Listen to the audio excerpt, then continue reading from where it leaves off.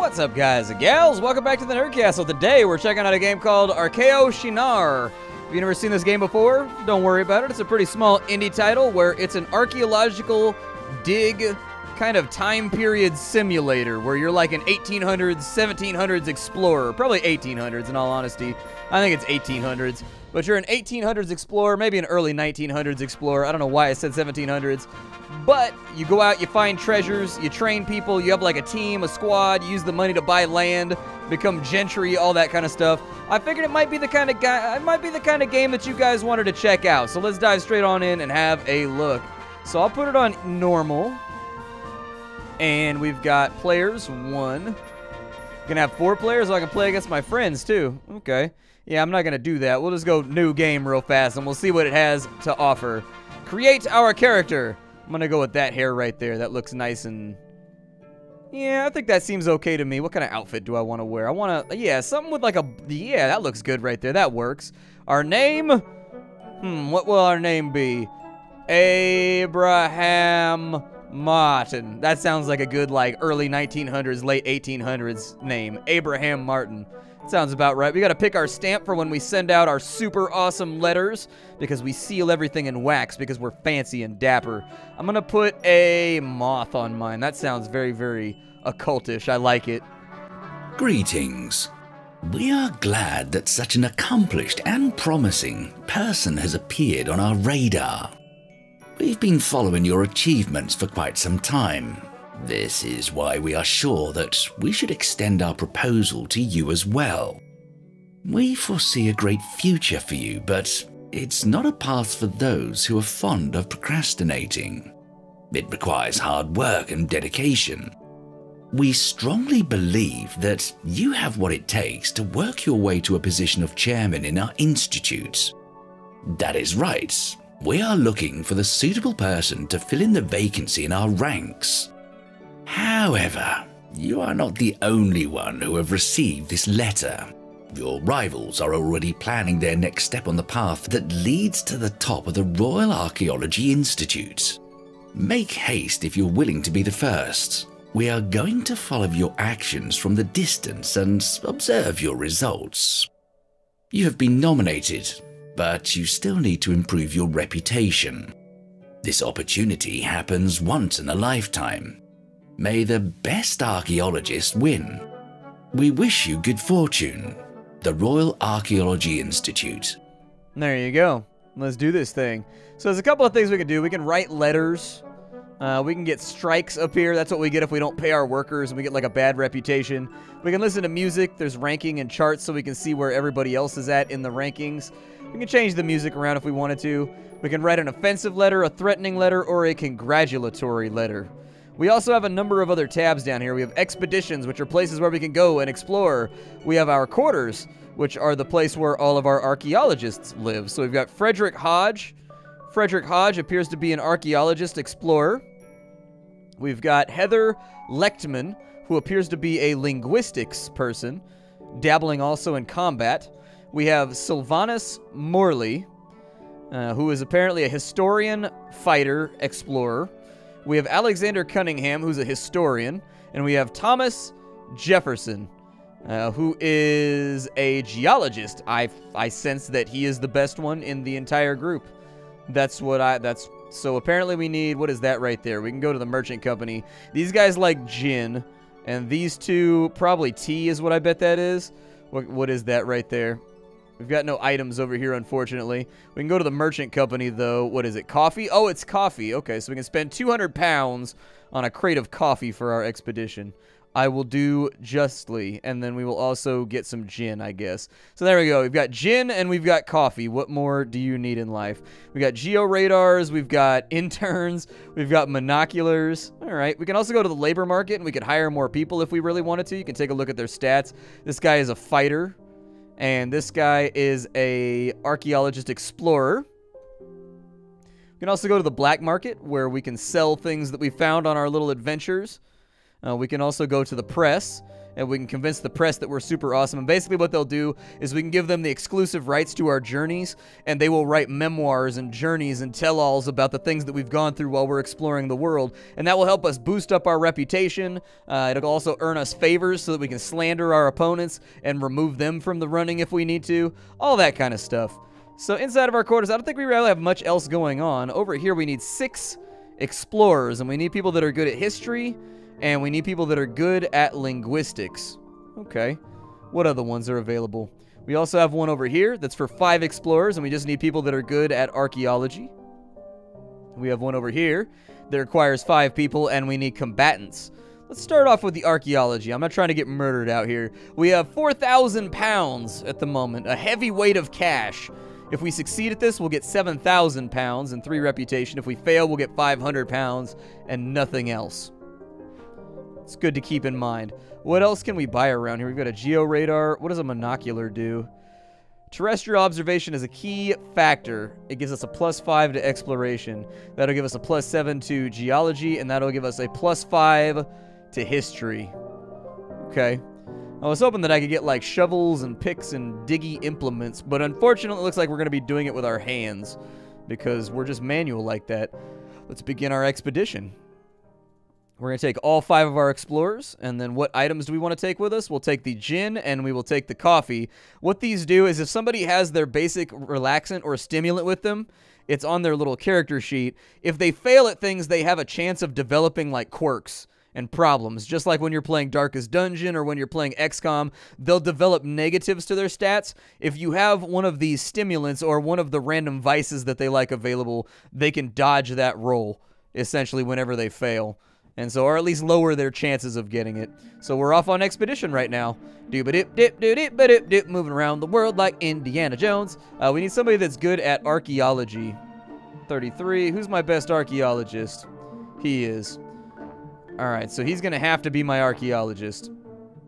An unforgettable failure, but he learned +1 archaeology from his failure. So we didn't get anything from it, but we did get a +1 to his main stat, so not too bad. He's out of the running now. We're going to take Thomas Jefferson and put him on that one. He succeeded at archaeology on that stop. Unfortunately, there's no flavor text or anything else like that to tell us what happened. We need another archaeologist over here. I guess you can try. I wasn't expecting this many archaeology tests on an archaeological dig, but I guess, hey, you know, who would have known that archaeology would be tested on an archaeology trip? An unforgettable failure. I'm on a +1 archaeology, right? I get the feeling that this is not going to be a successful venture. That's the feeling that I get. Linguistics. He is not very good at linguistics. I already burned my linguistics person, so you can only use each person 1 time per trip. And so it was an expedition failure, but nobody developed any fears. We got 500 bucks, so, you know, you got to start somewhere. 500 pounds, that's still a decent amount of money. I can live with that. All right, so we failed horribly. Back to town we go. Lately, people associated with the world of archaeology talk a lot about the conflict between the government of Ecuador and a missionary named Crespi. This individual buys forgotten artifacts paying really laughably small prices. According to the government, such action is stealing. They say he dispossesses the country of their cultural inheritance, since they didn't allow anyone to excavate there. On the other hand, Crespi doesn't dig any items from the ground, but buys what he can find from dusty attics or basements in the local community. It's not his fault that rightful citizens search the jungle in order to discover a valuable artifact. Ordinary folk speak very highly about the missionary who saves whole families from poverty by offering them money. But the question remains, is he a good Samaritan or nothing but a smuggler who wears a cassock? Everyone involved in science is talking about this, so the Royal Archaeological Gazette forces you to make a statement. We can side with the government or we can side with Crespi. I mean, it's the early 1900s, so I'm going to assume that most people are not going to side with foreign governments during this time period. This was basically a time period where everybody thought it was perfectly and totally okay to just loot the coffers of everywhere they possibly could. Egypt, Africa, wherever they could find artifacts, they were digging them up everywhere. It was a part of the time. So let's go with Crespi. Our expedition reward was $500. Hopefully that'll offset the cost of some of the salary that we had to pay. And then Sir George Charles Lennox has bought Crystal River for 1,000 pounds. What expeditions are available? History and geology. Okay. We have geology and survival. And we have archaeology. Let's go to the labor market and see if we can find another archaeologist. We have one right there. Let's hire him. So we have another archaeologist available. As far as our crew quarters goes, with Pataki, he likes... Okay, so we just need to go to the merchant company, and we need to buy coffee, and we need to buy gin. To make sure that people don't pick up any nasty fears along the way. We don't have anything at the black market. Merchant company, we have a history textbook, which gives us a +3. At geology right there, and we've got a tent for survival. Don't think that's going to be that helpful. Let's go back to our expeditions, and if we can go back on another archaeological dig, we just need like one success in the archaeological arena to finance everything else. So he's an archaeologist. She's kind of archaeology-y. Those two, and I guess he's the lesser of evils here. Who was my linguist? She was. All right, so I need to save her in case we get a linguistics test. That looks good to me. I don't think that we need anybody else, so let's go on expedition.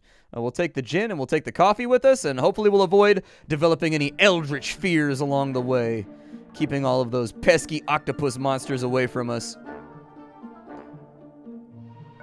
We have a double archaeology test right here. With you and you. Failure. Damn it! Do I even have like a chance of succeeding? Because I've succeeded at nothing so far. Like, not a single thing have I succeeded at. Archaeology, I guess we'll send him in. Maybe all of my people are just piss-poor archaeologists. I don't know, but it seems like maybe the test is a little too hard for these early quests. We've succeeded at nothing so far. It's a little bit of a downer. Oh my god, we did! Ruthless success! We found a Greek bronze helmet. Never mind, it's perfectly tuned. That's only worth 100 pounds, though, on the black market. I find myself disappointed. So the expedition was a failure. We made 1,300 bucks, though. I mean, it could be worse. At least we made enough to pay salary this time around. But yeah, we're not doing great right now. We need to do better. So we got 1,300 right there from the helmet and everything else. We got to pay salary. We've also got somebody else bought some property. Okay. If we wanted to buy property, we can do that from right here. Pyramid Mountain has a lot of fertility. We can bid however amount we want to put on it, but frankly, we're kind of broke right now. So unfortunately, I don't think it's going to be an option. Now, we have a helmet right here. We can sell it, or we can hold on to it. Really kind of depends. It's not worth that much money, so like, frankly, I don't really think that it's worth it. And we've got combat over here. We've got combat geology. That's a pretty frequent. We've got linguistics on this side. I don't think I really have anything that I want to do right there. Let's go talk to the press. So we've got the Royal Gazette. We have one favor right here. Royal Archaeology favors a prestigious insight into the academic achievements from all around the world. Our editors and journalists research the newest information to keep you, our readers, up to date with what's going on in the community of archaeologists. We work hard in order to maintain a level of professional standards, which we have established from the beginning. That's why we are not interested in private matters. Our motto is archaeology is a majestic job, so let's save brave explorers from falling into it. That's a long motto. That's a motto that could use a little bit of the old clippings. Like, they gotta trim that down slightly. Like, archaeology is baller. You know what I mean? Like, you gotta get it down to a catchphrase. They do biologies, or biographies, historical events, news, and funny anecdotes. Alright. We also have the Imperial Economic Bulletin, which deals with the financial side of archaeological work. We also have the Age of Decadency, which is a stylish designer about clothing. Okay, so they're more focused on like the fluff pieces and whatnot. Oh, cool. They liked my expedition. Nice. So we sold them the rights to the story to tell what we did on our last expedition to find that helmet, basically. You know, the combat capability and geology worries me. So we've got 20. She's decent at combat. He's decent at combat. He's alright at combat. But we really only have, like, one geologist. We'd actually be better off just going for some used space. We'd actually be better off with something that's just combat, in all honesty. A linguistics trip is probably not going to happen. Alright, let's go with combat. We need 6 people. We'll bring them along. This time I can't afford to buy any of the anti-fear stuff. So, unfortunately, we're probably going to be pretty fearful on this one. We may develop some severe phobias of, like, gunfire and horses and all that kind of stuff. We'll put him in on that one. With a 40, he was successful in combat. Kurahi, say I. Kurahi. We have another combat capability over here. Go for it. Kurahi again! Apparently, we're really good at kicking ass and taking names. We're not so good at the scientific stuff, but if it comes down to it, beating faces or whatever, pretty solid at it. We're pretty good at it. Continue onwards. You have my permission. Double combat over here. So who are my 2 best combatants that are left? We succeeded again! Huzzah! I will sell our jolly good adventures to the newspapers. They will know that we went out and we fought bravely with much heart. Expedition was a success. We developed some fears, though. So he has decetophobia and rhabdophobia. Okay, I thought that you only develop phobias if you failed. But I guess PTSD knows no boundaries. We got to pay salary here. All right. 4,300 pounds, though, which basically got us back into the game. Few days after the last expedition, he met Thomas Jefferson in the bar car. He was going to visit his nephew or some member of his kin. And you were there because your life is full of unexpected journeys. One thing led to another, and he told you a story about Heather Leichtman. It seems like she'd found a Tang Dynasty figure and told everybody that it's an irrelevant object. The rest of the explorers didn't say anything, but Thomas Jefferson spared a few seconds to get a better look, and in his opinion, it was something more valuable than irrelevant. Maybe Heather Leichtman has a particular taste in beauty.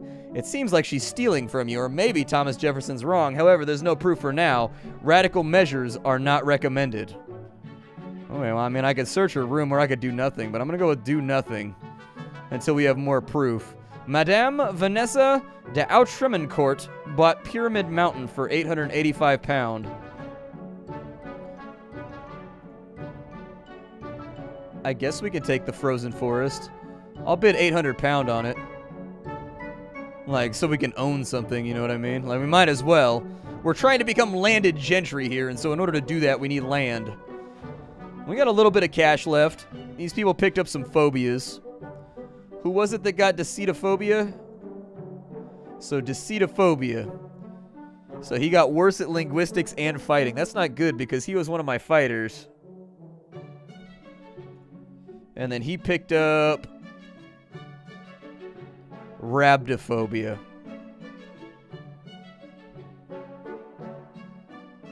Well, apparently we should always bring stimulants. That's what I just learned. I thought from the tutorial that you only got fears if you failed those tests. But apparently when you succeed, you get fears too. And so it may be worth it for us to go in and grab the things we need from the store.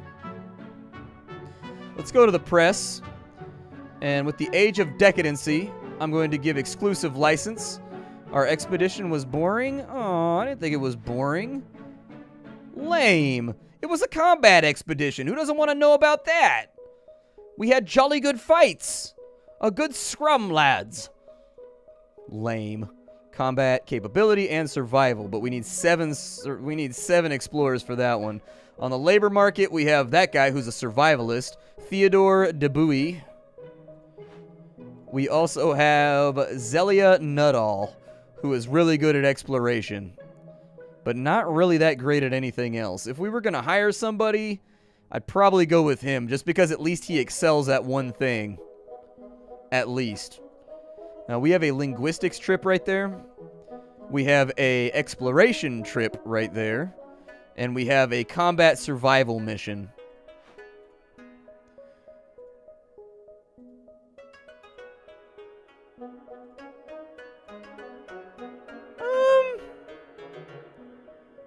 You know, I think we should probably do the combat survival. I have my doubts that it's going to turn out okay, but tempering character, I suppose. Oh, it requires 7 explorers. We don't have 7 explorers, so we're going to have to do something else. We get no recompense if we fail that. Lame, dude. I wish is there a way to, like, bypass a day? Because none of these are inside my skill sets. Let's go Apparently I can write a letter. Salutations. Congratulations on your recent acquisition of new lands. Jolly good, pip pip, cheerio, tea time. Warm regards, Abe. There you go. Apparently I got to write out a letter. Our reputation is up. Our expenses are also absurdly expensive. Feels bad. Feels bad. He's survival, huh? Alright. I guess I'll do it since I can't appear to figure out how to bypass a day. Oh no! Oh, apparently the game doesn't save right now? Oh, I can continue. Okay, good. It does save. Never mind. I got a little panicky. I got a little worried. That was not the best of me. Sure, let's go with exploration. Who are my best explorers? He explores. He explores. Oh, this is before I got this guy, too. He's survival? She explores. Let's hire her.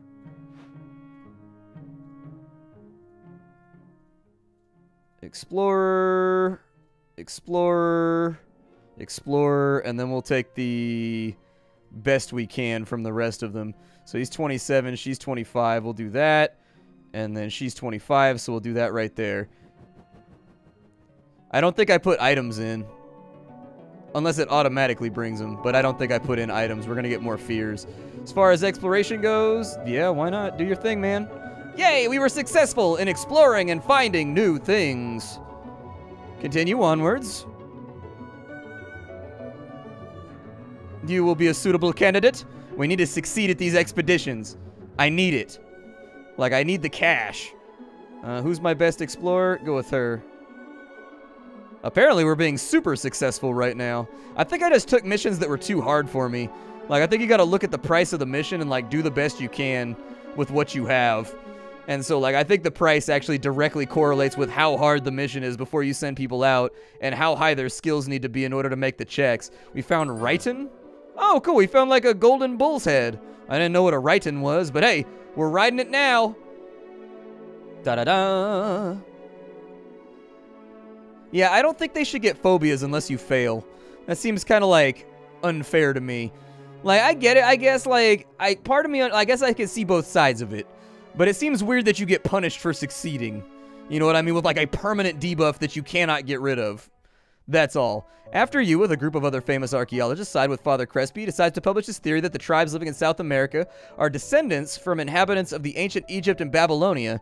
What's more, he's changed his house into a museum where he displays the collection of artifacts. The situation has shifted drastically, and it isn't so important if the hypothesis is true or false. The missionary stepped into a stormy world of academic discussions like a revolutionist. Of course, the moment this museum opened its doors, the conflict with the government erupted again. There isn't any more time for silent support. If you don't stop to back him up, there will be public consequences. But how to get out of this? Accuse Father Crespi of madness, or admire his humanitarian work, or discredit the theory? The newspaper awaits for your answer.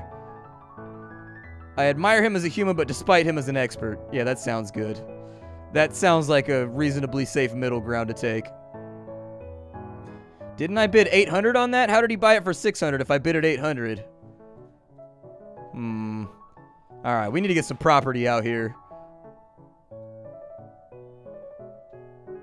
I'll drop 1,000 pounds on the next one. It's selling at 500, but I'm overshooting it by a bit so that I can win. Labor market. We've got a survivalist geologist over here. Every geologist is technically a survivalist. Spent a lot of time in the field. You'd be hard-pressed to find a geologist that doesn't know how to start a fire. Archaeologist over here, too. Let's see what our expeditions are for right now before I do anything else. Geology and survival. Okay. We've got history on that side. And we've got archaeology on that side. And that's an easy archaeology expedition. That only requires 5. Okay, let's go... Yeah, I think what happened is when I went to the little menu up there, it canceled my purchases. And then it also canceled my bid on the land, I think is what happened. Yeah, let's do archaeology. Sure, why not? We need 5 people, and, like, everybody here is decent at archaeology, I think. Or at least somewhat. Let's go to the labor market real fast. We will get... He was an archaeologist, wasn't he? We'll hire him. Alright, let's begin.